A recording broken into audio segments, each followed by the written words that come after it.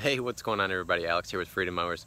I happened to stumble across something on the marketplace this weekend and I was blown away with what I got, so let's check it out. So this is what I ended up scooping up for 500 bucks. This is a 2015 Dixie chopper. This is the Magnum, I believe. It has the 22 horsepower Kawasaki on it. It has commercial grade hydros.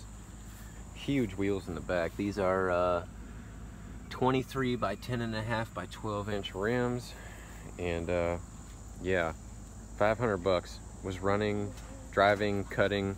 It just had a dead battery. So we're gonna have definitely some work to do on this, but yeah, this was certainly a come up.